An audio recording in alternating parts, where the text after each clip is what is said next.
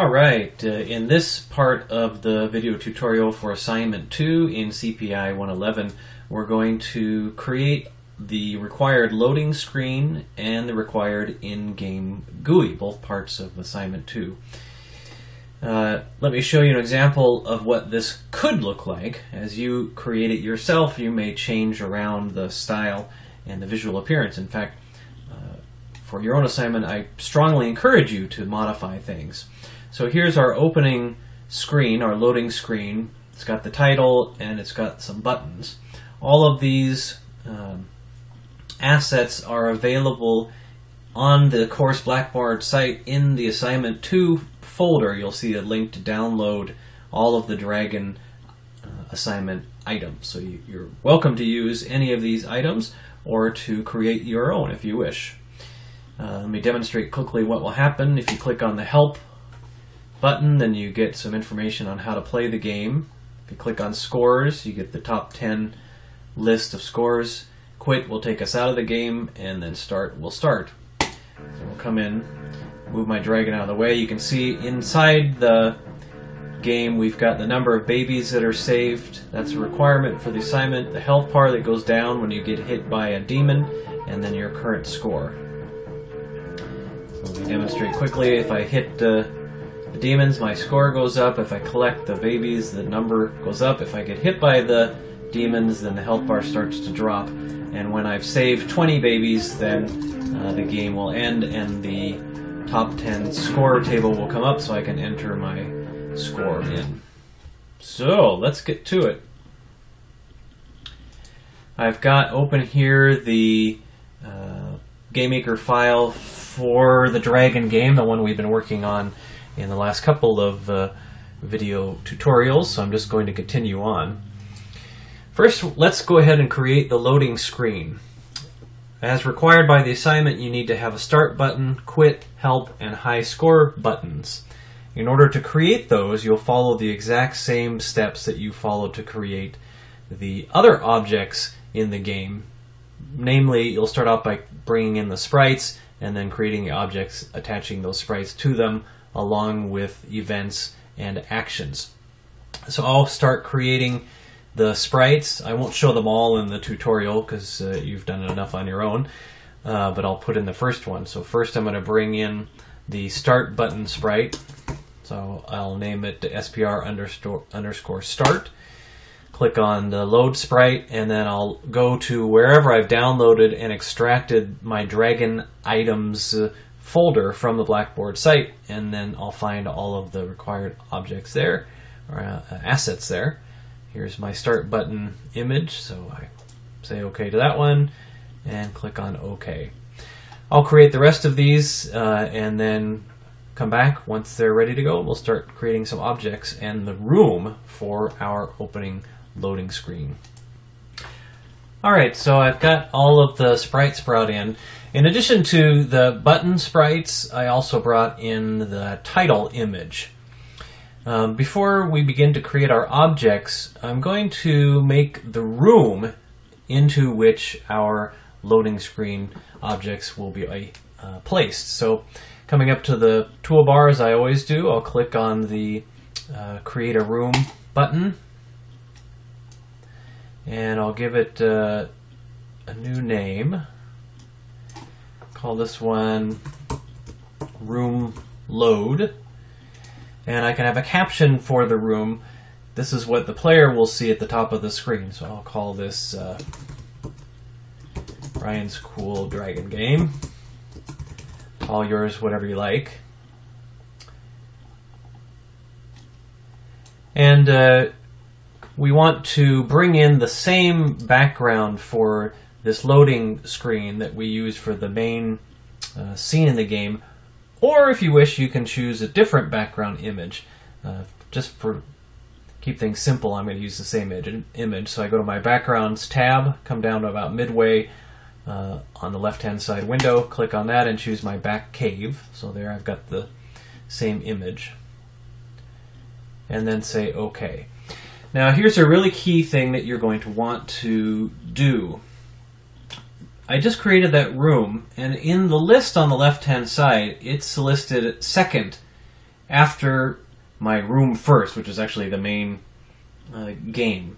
In order for the loading screen to work correctly with our start button, the way we're going to create our start button, you should have this room load listed first in the list of rooms.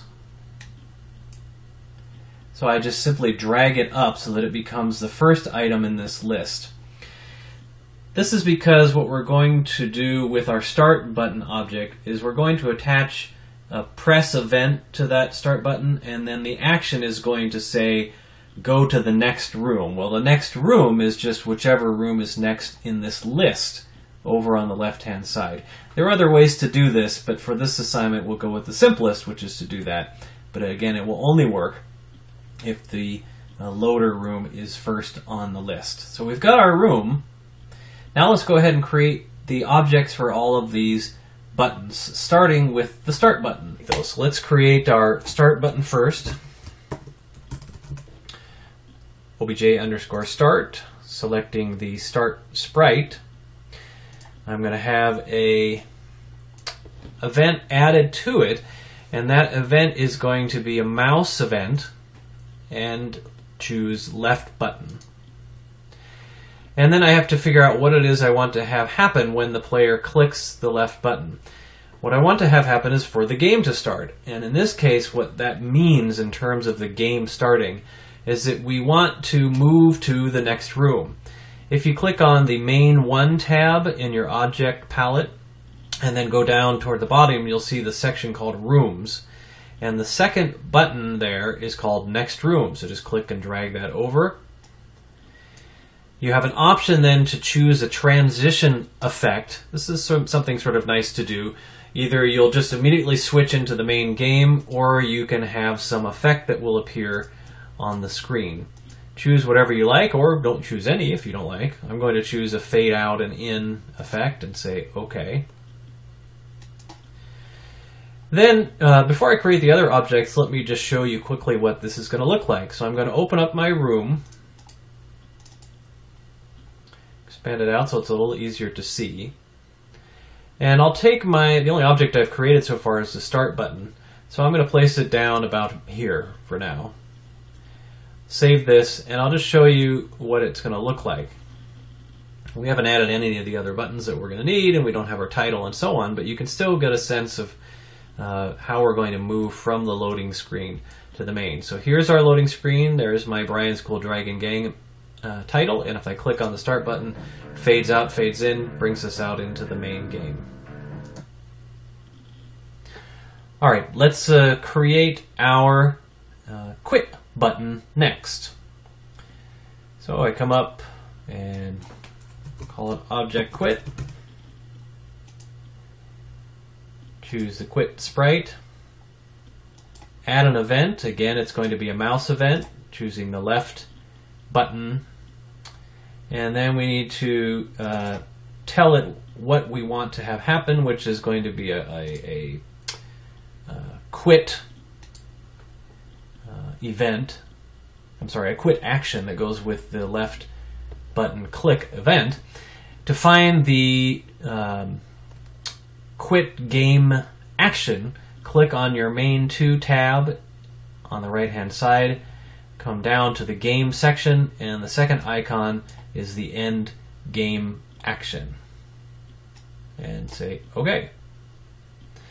Now we need to create a help button, so let's go ahead and do that. Call it object help, select the help sprite, add an event, another mouse event, left button. Then what we're going to do is for our action, are going to use an action that's called show game info. Under the main 2 tab in the second section, you've got the info section. The second icon is the show game info action. What will be shown when this action is called is any information you've entered in over on the left hand side under the game information item. So I'm going to go over there now and show you what this looks like. If I double click on the game information, I get this giant notepad. What I want you to do for your assignment in this game information window is enter in the instructions for the player on how to play the game, what the rules are for the game, what the goal is for the game, how they win, and so on. I'm not going to put anything in now. I'll just put in some fake text, but when you do it, you should put in some concise and clear instructions letting the player know the concept of the game, what's the story of the game, you can make one up, what the goals are and what the rules are. Alright, next let's create our high score object. So I choose object again, obj underscore scores. Choose the score sprite. Yet again, add a left button event. And now we need to show the high score table. So I go over to the score tab and I select the show scores action and don't have to do anything with it. I can just say OK. And then say OK here. Now there's another object that we need for our loading screen, and that's an object for the title. We brought in the title as a sprite, but we now need to create the object for it, even though there isn't any code associated with it. In order to show it in our room, we still have to have it as an object. So obj underscore title, and choose our sprite title as the sprite for the object. Alright, so now we've got all of our sprites created that we're going to need for this loading screen. Now let's bring them into our room.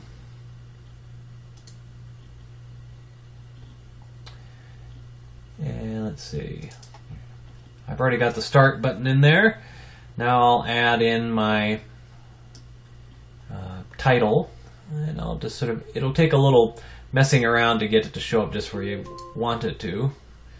It's a little far over to the left. Let's put it up about here. It's a little too far. That looks pretty good right there. I'll leave it right there. Then I'll put my quit button in. Maybe I'll put it over here on the opposite end. I'll move it over one more right there. And I'll add in my help button. Maybe I'll put it about right here. And I'll put in my scores button about right here. So the placement of these isn't great yet. I would probably want to play around with it a little more, but it's close enough for now. You can work on it and place them just the way you like. So let's save what we've got so far.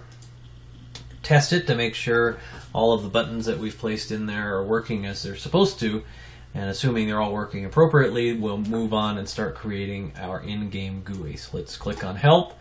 It will show the text, the instructions for the game. Click on the scores. It brings up the top 10 scores. Quit will quit. I don't need to do that to show it. And then Start will fade out and fade in and bring us out to the main game. So far, so good. Let's move on and create our in-game GUI.